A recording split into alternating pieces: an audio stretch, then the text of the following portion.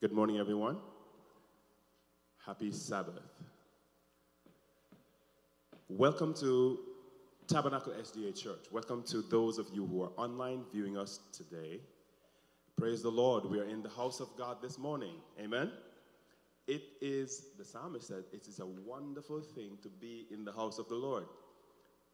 And it is clear in our minds what's going on in the world today. How at the snap of a finger, your life can change drastically or just be wiped out. But God is good. His mercies endure forever. This morning, actually this week, we studied God's mission to us, and it's part 2 of this mission series. Before we dive right into our message for this week, by chance, for those of you who are viewing online, if you're viewing on YouTube or Facebook, and if you have any questions, go ahead and type it in the chat. Someone will be there to answer your questions, and perchance we are not able to answer your questions immediately, then definitely we will respond in the very near future. We also would like to encourage everyone who is viewing online to take the Sabbath School quiz, which will come right after this lesson review. And God is good, and His mercies endure forever. So our text this morning reads, "Go ye therefore, and make disciples of all nations, baptizing them in the name of the Father, and of the Son, and of the Holy Spirit." Let's bow our heads. Father, we want to give you thanks and praise, for you are good, and your mercies endure forever. We want to ask you, please, to cleanse us from all unrighteousness. Remove anything from us that may cause this prayer not to be heard. And forgive us, O Lord, we pray. And now, as you have done so, please, fill us with your Holy Spirit, so that your message will go to thy people, and that souls may be won for you. In Jesus' name, amen. Go ye therefore, and make disciples. God is, in his matchless love, looked down through time, and he made a decision. God said, peradventure, if man sins, I want to make provision for man so that man can be brought right back to his original status. See, when you're royalty, people walk around and they look upon you a certain way. When you are royalty, people treat you a certain way. When you are royalty, people expect you to act a certain way. Ladies and gentlemen, we are all royalty. And because of sin, God foresaw that man would forget that he is royalty. And of course, if you forget that you are royalty, your actions are going to reflect what you're forgetting, yes? Your speech is going to reflect what you're forgetting. But God wants to restore that original thought process within the mind. And so God says, I will make provision that mankind will come and have this connection with me, and I will make every possible connection available. Ladies and gentlemen, we're going to study a little bit, we're going to review a little bit. We will see what the channel is that God created. We will see what was God's focus, what was his original idea when he created this mission to save man. We will see the what, the when, the why, the who of God's mission. And we will understand even more so a little bit more of the matchless love of God Almighty. I have an illustrious panel this morning, and I'm not going to say much more. I would like for us to my immediate right is Sister Sua. Next to her is Elder Audley. And to my left is Miss Chong. And next to her is Brother McDuffie. Ladies and gentlemen, we are blessed to be in God's house. So, Elder Adley, I forgot one quick thing. For those of us who are in our congregation this morning, if you have questions, to our left and to our right are 2 mics. Please feel free to come up and ask your questions as we transverse this lesson. Question number 1. Elder, it says, explain the work of the Father, Son, and the Holy Spirit as it relates to the salvation of man. And also, why should an understanding of this give us comfort? Thank you, Brother Raymond. Good morning to everyone. So in light of your question, what's the triunion's purpose in our salvation and what comfort can we draw from it? The Father, Son, and the Holy Spirit work together in a loving, harmonious, coordinated mission to bring about the salvation of mankind. So the first thing is the Father. The Father is the initiator of salvation. In Ephesians chapter 1, verse 4, it says, just as he chose us in him before the foundations of the world, that we should be holy and without blame before him in love. In John 3:16, it says, God so loved the world that he gave his one and only Son. So this shows that the Father's love for us and his desire to save us. And it shows that he is the initiator of this mission. The Father sent the Son into the world to accomplish salvation. We find that in John 3, verse 17, it says, for God did not send his Son into the world to condemn the world, but that the world through him might be saved. One more thing, the Father also plays a role in drawing people to Jesus Christ. In John 6, verse 44, it says, no man can come to me unless the Father who sent me draws me to them, and I will raise them up in the last day. The second person is the Son, yes, Jesus Christ. And the lesson talks about that Jesus is the central figure in the work of salvation. He accomplished salvation through his death on the cross, where he atoned for the sins of humanity.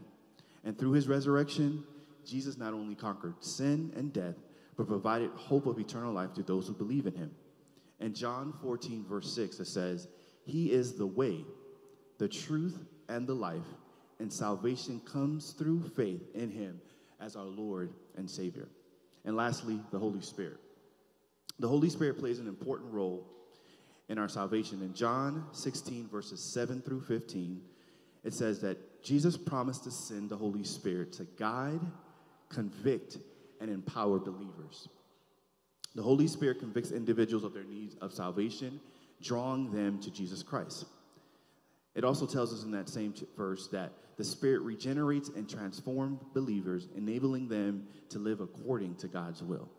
So understanding the work of the Father, the Son, and the Holy Spirit in salvation offers comforts in several ways. One, as we first started, God initiated the mission. So the Father's initiation of salvation shows his love for us, and that should give us a deep sense of God's care and concern for each and every one of us. Secondly, we have hope through Jesus Christ. Trusting in Jesus as the Savior brings out the assurance of a better and brighter tomorrow because of his sacrifice on the cross and his forgiveness of our sins. His role as the way, the truth, and the life assures believers that we have a path in God, and most importantly, the promise of eternal life. And lastly, the last thing that I think also brings comfort is that we have a heavenly guidance, which is the Holy Spirit. The Holy Spirit works in conviction, guidance, and transformation, and it assures believers that they are not alone in their spiritual journey. Hallelujah. Thank you, Jesus. The Spirit provides comfort and direction as we navigate through life's challenges. So having an understanding of the Father, Son, and the Holy Spirit in salvation provides believers with the comfort of not only divine love, hope through Christ, and guidance and empowerment of the Holy Spirit. And the last thing I want to say is that as it relates to this mission, like you were talking about, we're royalty. In spite of all the things that may be happening in the world, there are rumors of wars, there are actual wars happening. There's so many things happening, but God promised that because it's his mission, it should be our mission. And the lesson states something very proper. It says, we now ought to learn because of the triunion's impact in our lives, because of what they're doing in our lives, the mission is not ours. It belongs to God, and as such, it will not fail. Amen. Ladies and gentlemen, some solid, or I should say some very effective words were used. Holy, initiation. I come up with the word catalyst, savior, channel, and more importantly, tools. At the end of all of this, what does it give us? Hope. See, God didn't just create the plan of salvation and put it in motion and step aside. He said, no. I want mankind to have a clear understanding, not just verbally, but physically. So what did he do? He came in person and demonstrated. I will reflect on a child. We have children, some of us, and we will watch this child struggling to walk. But do we give up? No. We encourage them. The child may grow up and they will try to ride a bicycle, or we will encourage them. They may fall. We encourage them. We show them ways in which they may try to play sports, and we encourage them. Their schoolwork, we encourage them. And so we continue to support and to sustain their mindset, to motivate them and to give them confidence as they go along. God is doing the same thing to us. He provides us with all we need for salvation. But he didn't just put it in motion and leave it, like I said earlier. But what he did was he provides us with all the tools we need. There is a text in the Bible that says, his divine power hath given us everything we need for life and godliness. This is very sweet, ladies and gentlemen. It is so sweet that I think I'm going to go over what I'm supposed to allow the panelists to say. So let's move on. Let's move on. God is merciful. Question number 2. Question number 2 goes to Sister Soa. Oh, please remember, if you're online viewing and by chance you have a question or two, someone is there waiting and ready to answer your questions, and you may type your questions in the YouTube or Facebook chat platforms, okay? So, moving along. Sister Soa, the mission given to us by God is to make disciples. How should this mandate of God affect the way we minister to people? And what can we do to be more involved in this God-given mission? Good morning. The mission which is mentioned in this question is what is referred to in Christendom as the Great Commission. This is what is expressed in Matthew chapter 28, verses 16 to 20. This was the charge that Jesus gave the 11 disciples after his resurrection. This mandate holds true for every born-again believer in Jesus Christ. Once we accept him, we too become disciples, for disciples are followers of Christ. This is how the gospel was spread back then in the days of disciple and Paul, and it's still one of the most effective methods of spreading the gospel to the world still. Each one, reach one. How does this mandate affect our lives? And I want to give 3 examples. We must be fully surrendered to Jesus, living lives that are true and pleasing in his sight. Number 2, we must understand that we are working with God through the precious aiding of the Holy Spirit. The Holy Spirit is the one that convicts us and convinces people to turn their lives over to God. And number 3, we must commit to a relationship with God through daily prayer, studying of his word, the Bible, attend church, and associate with like-minded people who believe in God. And the second part of the question asks, what can we all do to be more involved in this God-given mission? To be more involved in mission, we must witness to others and share our testimonies of what a wonderful change God has made in our lives. Amen. Secondly, we must engage in Bible study with others who are seeking truth. Teach them the word of God. This is where the preaching of the gospel comes in. We must support, encourage, and exhort the new believers. We must live exemplary lives to those who are seeking or who have accepted Jesus as their Savior. To conclude, I would like to end with the statement by Sister Ellen G. White, found in Ministry of Healing, page 143, which says, Christ's method alone will give true success in reaching the people. The Savior mingled with men as one who desired their goods. He showed his sympathy for them, ministered to their needs and their confidence. Then he bade them, follow me. Jesus' character must be reflected in us, whether we are at work, at play, in the supermarket, at home or at school.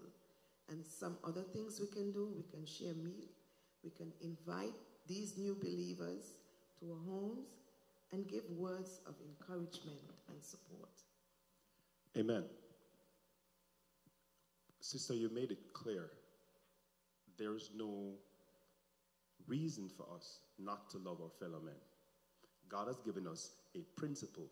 He demonstrated this principle, how we should love our fellow men, why we should love our fellow men. You mentioned solidarity. You mentioned commitment. You mentioned living. Some of us have all experienced this thing where you go to a church and someone says to you, by chance, are you heading home right now? And you may say no. And they say, would you like to join us for lunch? Then you get to meet someone new. You get to make new friends.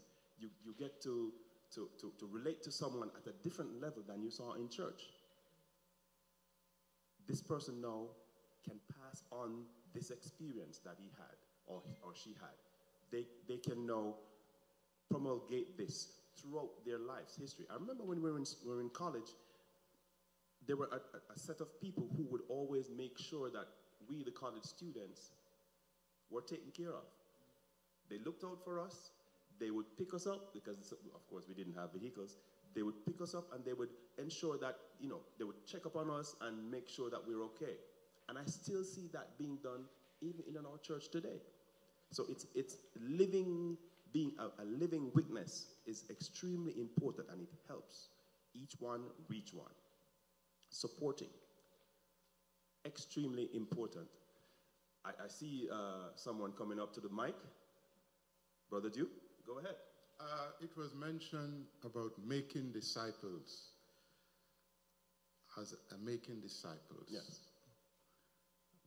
From the last panelist. So my question is, when we accept our Lord Jesus Christ and we become a disciple, and we did not make disciples of others, are we failing in our discipleship if we don't make disciples of others? I would like to acquiesce to anyone in my panel before I answer this question. Is there anyone who wants to attack this? Go ahead, Ms. Chum. Yes. Good morning, Sabbath School. I would say that the word disciples mean a follower of someone that you look up to as a teacher. Now, we are followers of Jesus Christ. And what did Jesus ask us to do? He has commissioned each and every one of us to make disciples of others. So it is Jesus' mission for us to follow his mission of making disciples. Mm-hmm. Now, you asked the question that if we are not making if we're not making disciples, if we are actually doing the mission, no, because for us to be Jesus' main mission is for us to make disciples. So if we're sitting down and not making disciples, we are not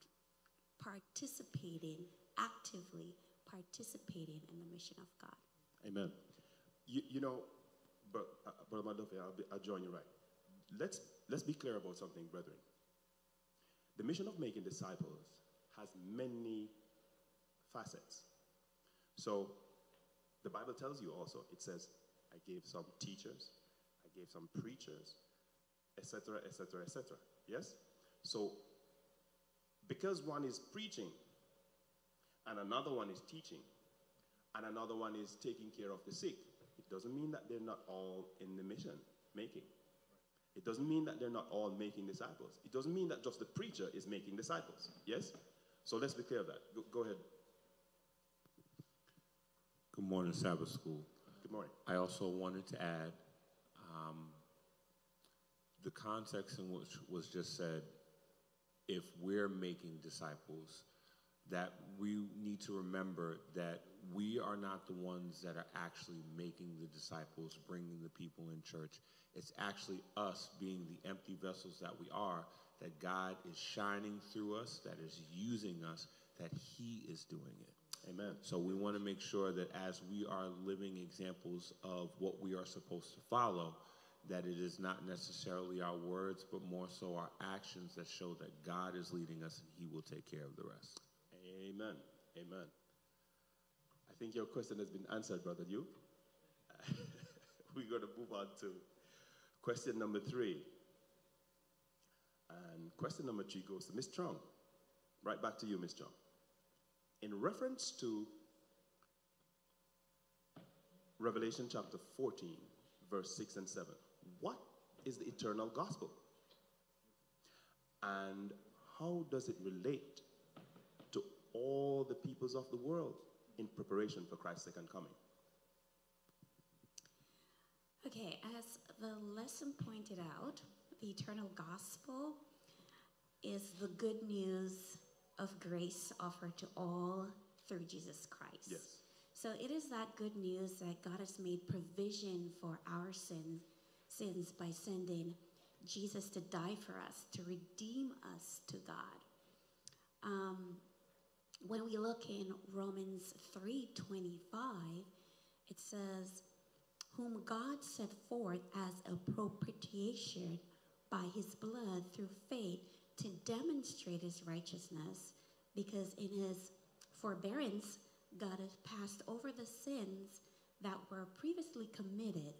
So Christ came, died on the cross for our sins, rose again, went to heaven, and was exalted by God and all the heavenly hosts, and is now in the most holy place, interceding for our sins. Revelation 14:6-12, that is one of our Adventist fundamental and practicing belief, which we also call the 3 angels messages. And it states, and I'll just read 14:6-7 from the New King James Version. Then I saw another angel flying in the midst of heaven, having the everlasting gospel to preach to those who dwell on the earth, to every nation, tribe, tongue, and people, saying with a loud voice, fear God and give glory to him, for the hour of his judgment has come, and worship him who made heaven and earth, the sea, and springs of water. So we can see that God is calling all mankind back to himself. And he's given this warning, and he wants us as Christian to spread this warning to all mankind, to let them know that there is going to be a time when Jesus will come back, not as a savior, but as a king and as a judge. And when he comes back, he wants all those who had accepted his gift to be with him. And so right now, it is our mission to share this good news with everyone, young and old, rich and poor, Yes. in the highways and byways. We don't need to be going far overseas. Now, I was a student missionary for a year in the 1040 window in Asia. And You know, the simplest of question that a 3 or 5-year-old asks, that was puzzling to them because that is not, they've never experienced, they've never heard about the gospel of Jesus Christ. And when we can share how much Jesus loved them, it brings them to tears. It brings them to tears to know that God loved them so much that they would send someone all the way from America, travel overseas to tell them this good news. They wouldn't travel so far to tell them this lie. And it stirred their heart to know that, wow, this is a Savior who's reaching out to them that will disrupt my beautiful, well, perfectly planned schedule to come and share with them for a year the love of Jesus Christ. And God is calling us, whether we're here in America, in our backyard, or to go overseas in this mission to redeem man. This is the soul and heart of God, and this is the soul and heart of Jesus, and he wants us to do that, however simple, however near, however far we may be. Amen. Amen. Ladies and gentlemen, there is a thread that runs throughout this mission, and it is the love of God. Now, I lose my words whenever I have to speak about the love of God, because I'm going to be honest with you, it blows my mind. Come on up to the mic, sister. It blows my mind. In my humanistic form, it's difficult for me to understand how a God could be so merciful, be so powerful, and yet so merciful.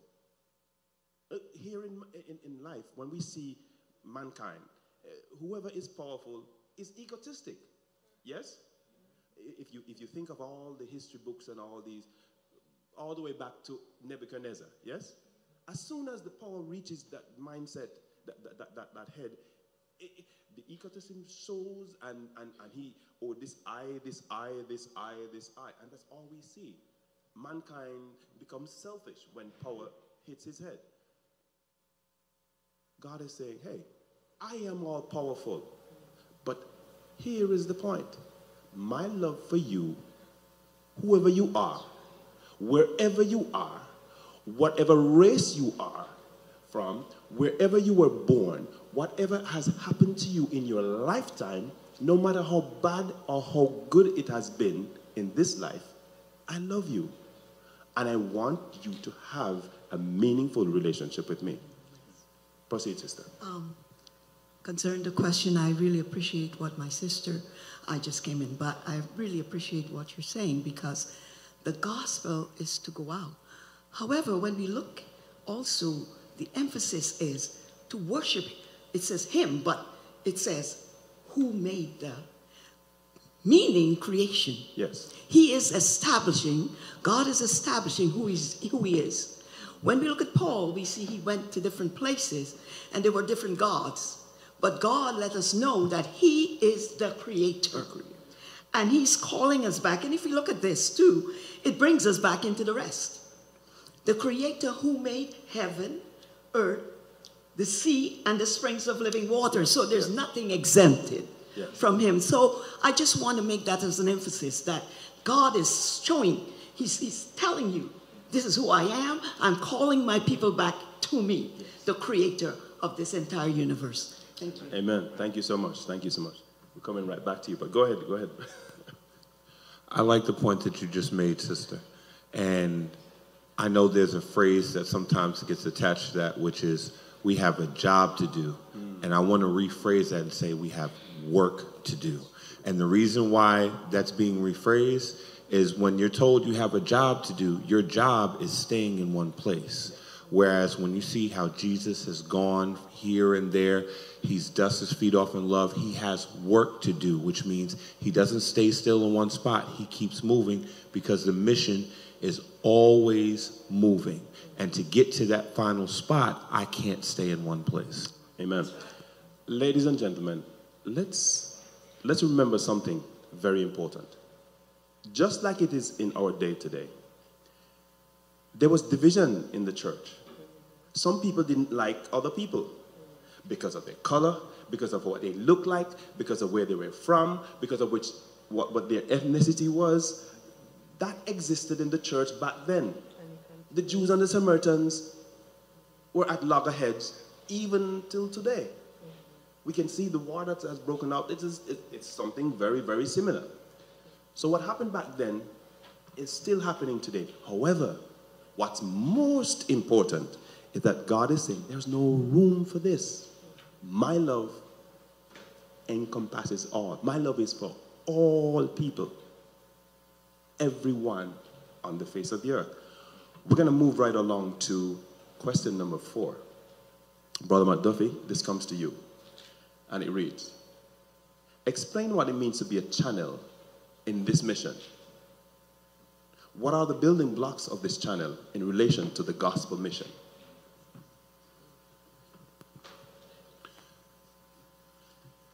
As we think about this question, I want to start with the word disciple.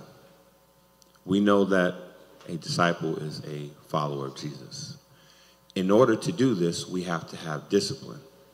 And something called me to pay attention to these words. I like to play with words. IN are the only 2 letters that are the difference between disciple and discipline. And what I gained from that is, in order to be a disciple, you have to have discipline. In other words, you have to get in line with God's program. Romans 8:28 and Romans 12:4 are somewhat synonymous, which is talking about how there is a work together for good, as well as us being members of one body, that God is calling us to use the skills, talents, and abilities in the unique way that he created us.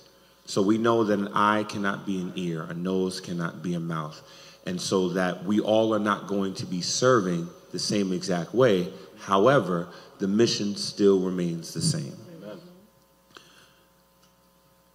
What is your function? And that's a question that we need to ask ourselves daily. Whatever it is that you are good at, how do we use that for the kingdom of God? And in that, I come with 4 things: knowing your purpose, growing in your purpose, serving in your purpose, and living in your purpose. Jeremiah 29:11 lets us know that he already knows what that is for us. But the question is, do you? And as we continue to become closer to God, God will show us the way to say, here's how I need you to serve. Amen.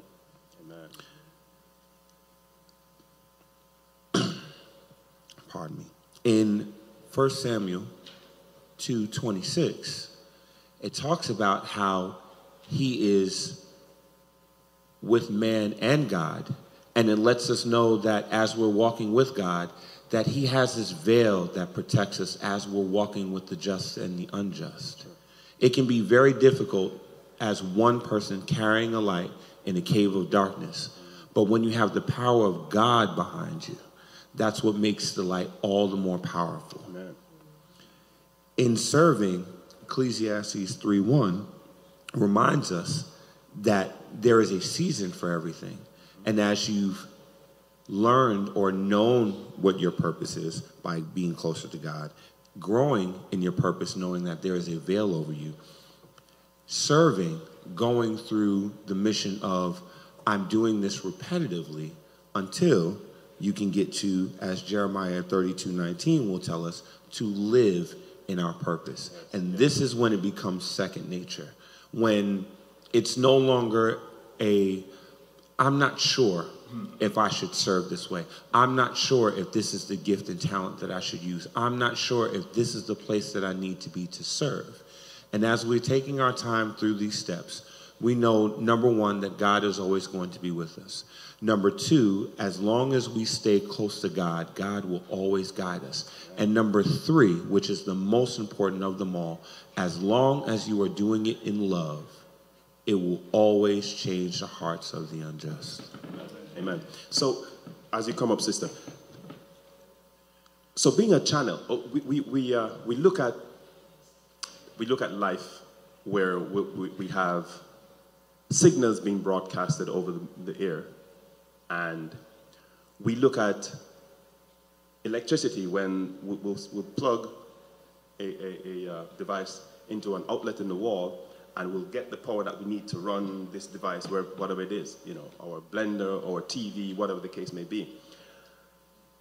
God wants us to be that link. And Brother McDuffie clearly brought out that we have to submit to him in order to be that link. We have to commit to him in order to be this link between God and man. Because that's what he's really calling us to be.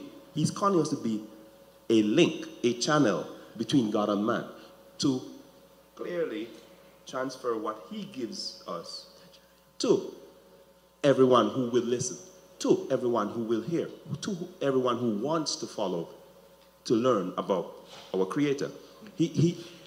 And not only are we supposed to submit, but we're supposed to be a shining light. Yes, like the moon that reflects the light of the sun. So this is how we are to be a channel in this world, serving God. Go ahead, my son. And actually, I'm going to look at the fact that God blessed Israel. Israel was supposed to be the channel.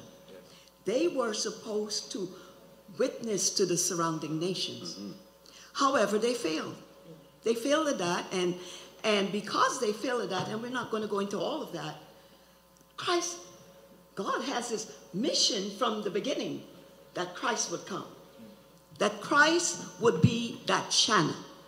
And Christ came and he did everything that the mission was provided for from the beginning of the earth. And Christ now fulfilled that by and it's supposed to be more fulfilled by us. He's saying, go, teach, preach, baptize in the triune God, the name of the Father, the Son, and the Holy Spirit. Amen. Teaching them to observe all things that I've commissioned you. Yes. And lo, I'm with you also. So, brothers and sisters, this is not just about, like my brother is saying, it's about us. It's about us. We will see later on that we are not here to sit down. No. We are here to proclaim. We are called Christians. We are to proclaim the gospel of Christ Jesus. This is what we are here to do. Amen. So when we hear of all the things that are going on in the world, sure, we may not be able to go, but we can pray and we can do what we can here so that men and women will not die Amen. in fear. They will not die all of a sudden not knowing anything. Excellent. And I have been praying for the missionaries because those missionaries are there. Some of them are going to die. God forbid. But they're going to proclaim the gospel. And that's what we're here to do. Amen. We are almost out of time, ladies and gentlemen. However, the Bible says in Acts chapter 1, verse 8, you shall be my witnesses. Now, when the Bible says you shall be my witnesses, it's talking about every single person who will hear this message.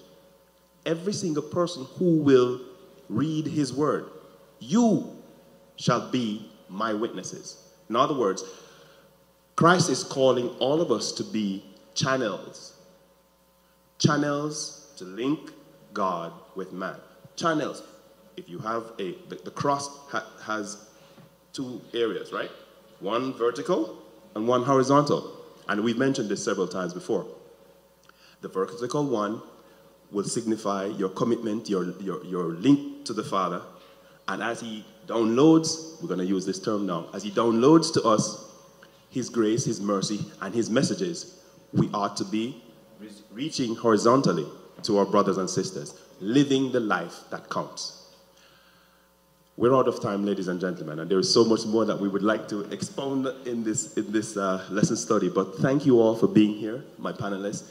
And of course, thank you for those of you who are online viewing. And please remember, any messages you have, any questions, please put them in the chat and we will definitely respond to you. God is wonderful to us and he's merciful and allowed us to be in his course this day. please have a well-spent Sabbath. Let's bow our heads. Father, we give you thanks and praise for your good, and your mercies endure forever. We give you thanks and praise for allowing us to know, recognize how much you love us and how much you have provided for us to be the channels that you want us to be to the world. Please forgive us from our sins. Direct us now as we try to do your will, and help us to stay committed to you and to stay in tune with you so that we can always serve you as you requested. Thanks again, and bless us, O Lord, we pray. In Jesus' name, amen. At this time, the offering, the Sabbath School offering will be collected.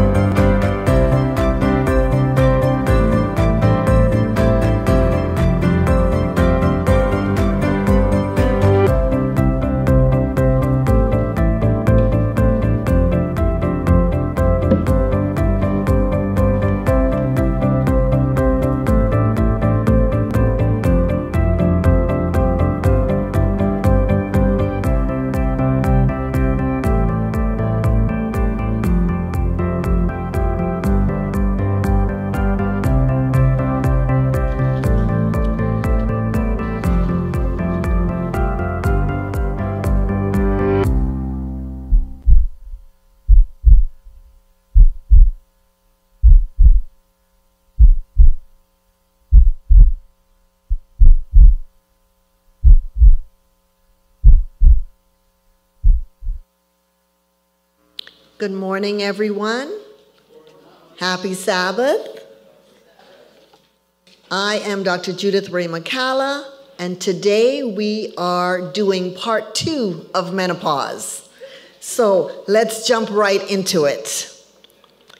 Our first slide, next slide please, is a quote that on Black women and menopause, and I want to share this with you. It's by Dr. Jessica Shepard. She's an OBGYN, and she's a chief medical officer of Very Well Health.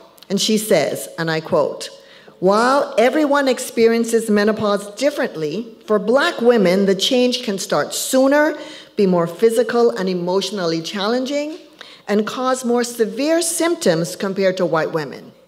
So that tells you a lot right there. Next slide. So I want to show you some of the differences. So Black women are 50% more likely to experience hot flashes and night sweats compared to white women. They also have higher rates of depression, 20% versus 15%. Next slide. We see here that On average, menopause starts for black women 8.5 months earlier.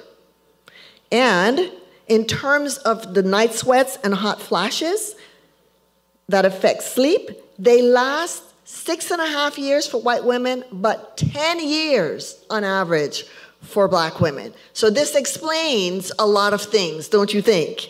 Yes. Okay, so next slide. So we have been talking about symptoms of menopause, and I talked about a few last week. And there are 48 symptoms of menopause. We're not going to cover 48 symptoms. We don't have enough time. But I just want to point out a few extra ones today. Dry eyes. So if your eyes are drier than usual, it is a sign of menopause. Remember we talked about having dry skin? Well, the dryness is just not skin. It's pretty much everywhere. So you also have dry mouth, and as a result, you have sensitive teeth and gums, and you can have cavities, and you can have more of a risk of gingivitis based on this. And the other thing that women find most annoying is increased facial hair. Yes, those little things here on the chin. You have to get your little tweezers and pull them out. So we do what we need to do to combat these symptoms. Now, next slide, please. We have some less common symptoms. The first one is heart palpitations or tachycardia, where your heart is racing. That is a symptom that some experience. These less common symptoms are not experienced by everyone, but if they are experienced by you, you might want to see a doctor just to make sure that it is due to menopause and not to something else. We have low blood pressure. We can have dizziness, a burning sensation in the mouth. Sometimes you experience a change in the way your breath smells, or you have a bad taste in your mouth, or a change in the way you smell, your body odor. Some people have unusual neurological sensations. One person told me that they have electric shocks, a creepy, crawly feeling under the skin, sometimes numbness or tingleness or itching. All of these can happen, okay? So our next slide. So there's some complications that happen after menopause. Once you hit menopause, you are now at increased risk for heart disease or blood vessel disease. Your estrogen and progesterone were protecting you from these things, but when it's gone, then you are at risk. And remember, heart disease is the leading cause of death for men and women. You're also at increased risk for osteoporosis, which is the loss of your bone density. And as a result, you are now at risk for fractures. So we're talking fractures of the spine, of the hip, of the wrist, are the most common. Next slide. You are also, this is an unfortunate complication, increased risk of urinary incontinence. Yes, that means sometimes you just have this frequent, sudden urge to urinate, and then something comes out. You leak. You're like, ooh, what happened? Or, this is the most common one, stress incontinence. If you laugh, if you sneeze, if you cough, if you lift something heavy, there it is. So this happens. I was talking to somebody just this week, and she says, I've started wearing, protection from that because it's too embarrassing. So protect yourself if this is a problem for you. Another thing that's not on the slide that I do want to mention is if you had depression around the birth of your children, so if you had postpartum depression, you are at increase for having major depression during menopause. So just be mindful of that if your sadness is just not going away. You want to address that with some treatment. Next slide. So your doctor, if you go to the doctor might prescribe some tests for you. One is follicle stimulating hormone and estrogen. That's the FSH. When your FSH levels increase and your estrogen levels decrease, you're in menopause.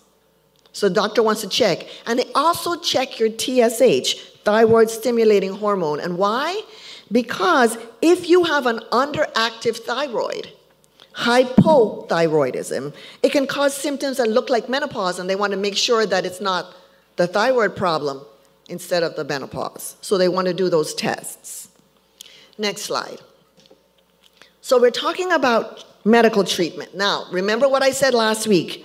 Menopause is not a disease or a disorder. It's a natural part of aging.